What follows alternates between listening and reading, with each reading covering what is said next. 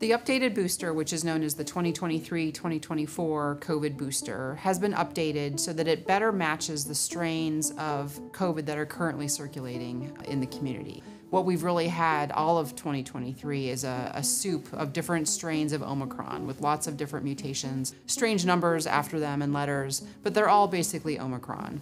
And this vaccine is targeted against one specific strain, but has been shown to really show broad antibody levels against a number of different Omicron strains. So unlike last year's booster, which was bivalent, it had the original strain plus the strain that was circulating at that time. This one is going back to just being the single Omicron strain, just because the original strain hasn't circulated in almost 3 years.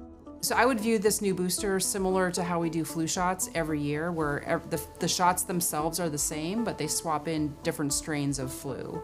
And this is really what they've done with the COVID vaccine. The rest of the vaccine is the same, so I wouldn't expect really any different side effects or any different safety profile, but it's really just targeting the current strains that are circulating better.